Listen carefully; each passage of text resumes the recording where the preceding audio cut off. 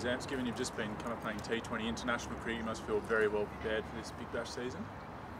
Yeah, definitely. I think we've had a lot of white ball cricket in the past 3 months. We've gone from England to the IPL and then into the last series against India. So a lot of games under the belt, which is a really nice feeling. And it seems like the ball is coming out as well as ever. Are you feeling that way?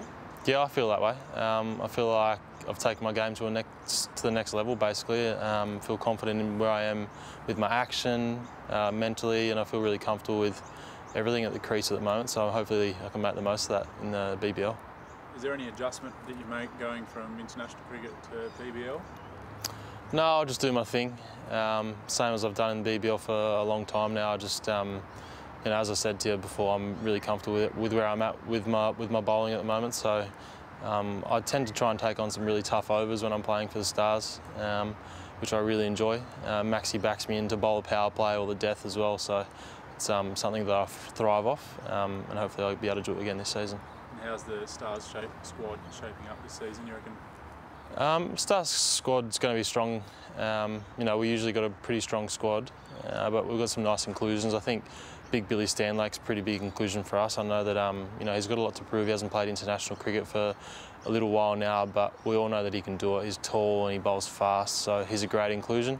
A couple of really good overseas inclusions too. I think Nicholas Pooran's one of the most dangerous batsmen in the world. You know, he can hit all the way around the ground and really good fielder, and then you've got the Spice Man too. So he's injecting some fun into the team, he says.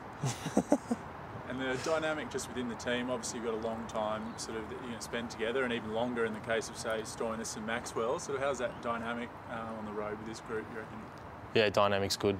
You know, as a Stars squad and as a Stars family, we always speak about how much we enjoy each other's company, and it's not fake at all. Like we really do love this time of year, and even rocking up today, the first day, it feels like the start of school. Everyone's really happy to see each other, and I think it'll be a breeze, the bubble, yeah.